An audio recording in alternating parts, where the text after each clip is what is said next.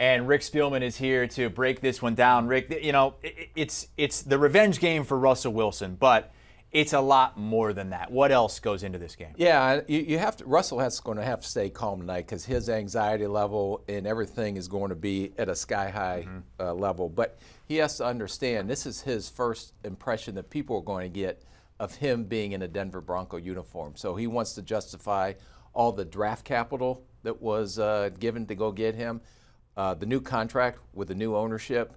And the cherry on top of this whole thing is that he gets to go do all this in his first impression when he goes to Seattle and plays his former team.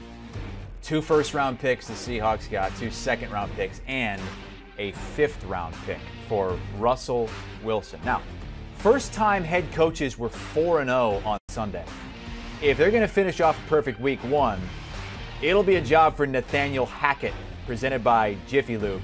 Hackett looking to do what Mike McDaniel, Dennis Allen, Matt Eberflus, and Kevin O'Connell did, and that is win in week 1 with a new team. Now, he is the favorite in this game, coming over from Green Bay. He was the offensive coordinator there. What do you expect for him in this game? Just to correct, though, we can't forget about I know Dabo. Allen's coached before. Yeah, and what Dabo did yesterday for the Giants to go Absolutely. win in the Tennessee. In his first one. Yeah, but Hackett is going to call the plays tonight. First time since 2018, I believe he's going to actually be the play caller again. I think the other thing you have to look at, he has a very talented defense.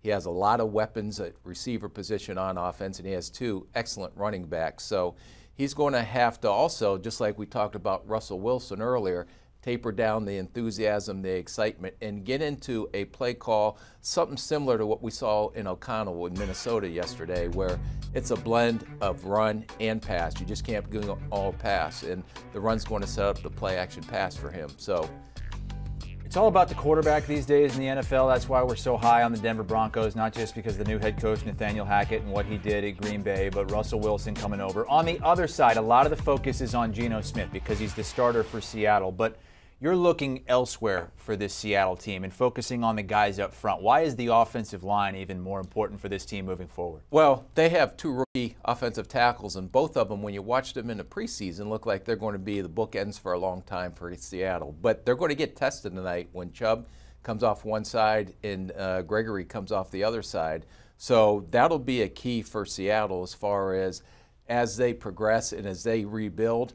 I don't think Geno Smith's the quarterback they want to rebuild with, but I do think they have some young, talented rookies, and John Schneider did a great job with his draft class that you'll see that will contribute tonight.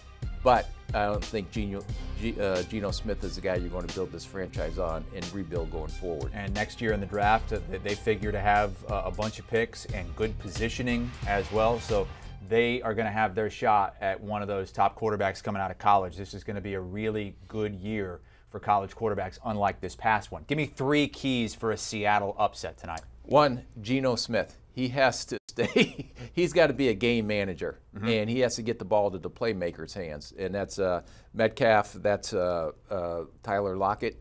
And they had 2 good running backs. Now, I don't know if the rookie Kenneth Walker is going to play tonight or not, but they're going to have to run the ball, control the clock, and Geno Smith just has to be a game manager. That's 1. They're going to have to establish the run, and that's going to be physical up front, because I think one of the weaknesses in the Denver defensive side of the ball is their run defense, and they're going to have to respond to that. And the last thing is what we mentioned earlier is Chubb and Gregory against those rookie tackles. The Broncos are the favorites in this game, almost a full touchdown on the road. What are going to be the keys for them to avoid the upset? Well, that's easy. It's going to be Russell Wilson, and it's going to be him staying. He doesn't have to put on his Superman cape. All he has to do is go and run this offense, and he's got 2 very good running backs. He's got good receivers, and he has to stay in command of the offense and not get hyped up and all caught up in all the emotion. The other thing is Nathaniel Hackett. He has to have a balance of run and pass play calls this year.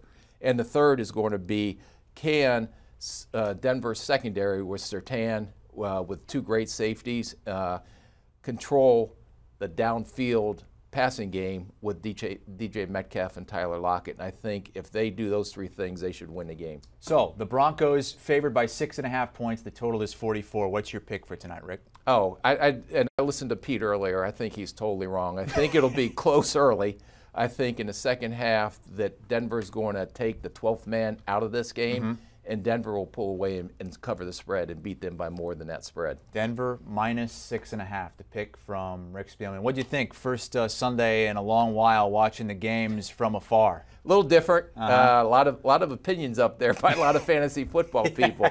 But it was interesting to watch all the games, and I really enjoyed it. And Rick Spielman with us here on CBS Sports HQ, going to be with us every Sunday and Monday throughout the season and throughout the week as we roll through it here in the NFL. Let's look at our preview show for tonight. We've got like 15 different guests coming on, getting you ready for kickoff, our first Monday Night Football game of the season, including best bets from the Wizard of Odds, Kenny White, Todd Furman, gonna bet the board, and Pete Prisco as well, Brady Quinn, Danny Cannell, BMAC, many, many more, including our fantasy football crew as well. Do you want a sports network that delivers everything that matters about the game? The highlights, the picks, the instant analysis, no yelling, no fake debates, no politics. Hit the subscribe button and never miss a moment.